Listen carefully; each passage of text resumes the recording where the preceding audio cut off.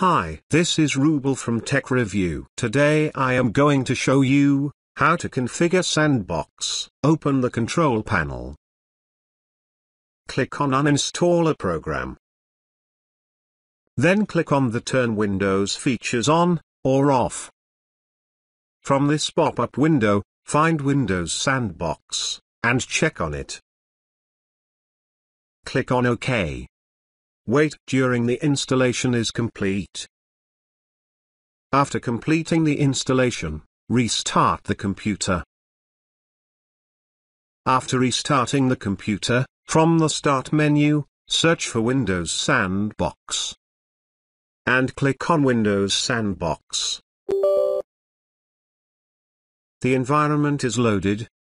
It is now possible to run tests without risk for your Windows installation. Thanks for watching this video. Hope you like this. Please do subscribe to my channel. Also give a like please. Take care.